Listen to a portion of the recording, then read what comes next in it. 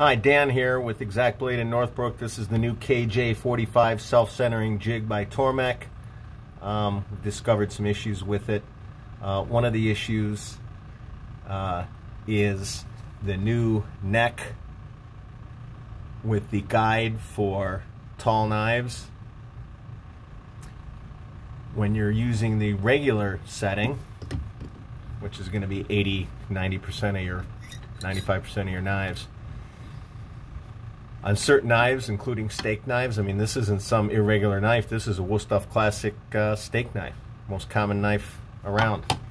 When you're sharpening on a certain curve on a short knife, as you get there, look, this hits. See, and I can't finish my tip, so it'll hit it and then rock your knife out of position.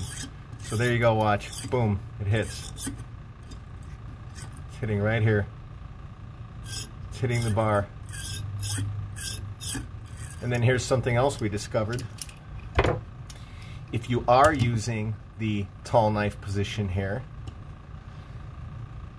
it works fine on this side.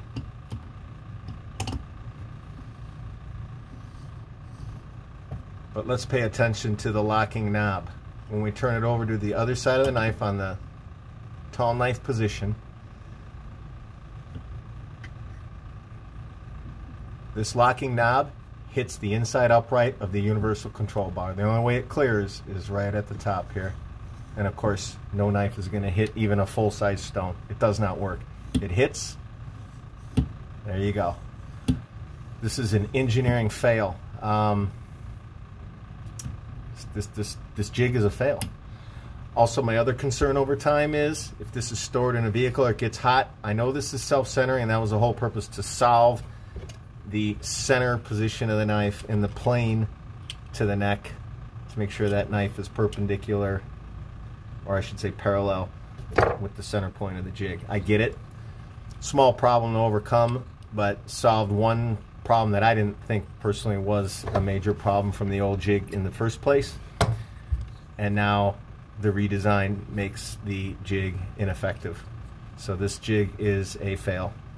I'm also concerned that heat may eventually, when this gets warm and it's sitting somewhere for a long period of time, that this will not stay straight. It's plastic. Plastic doesn't hold up like alloy or metal over time. So even though we're trying to keep the knife straight in here by making this flexible, I think the jig itself will wind up being, I mean, I can even move it, see? It bends. So nice attempt, but I'm not sure this jig is going to work. So hopefully Tormek will reevaluate and start over. Not sure you can sell this product. This is Dan from Exact Blade.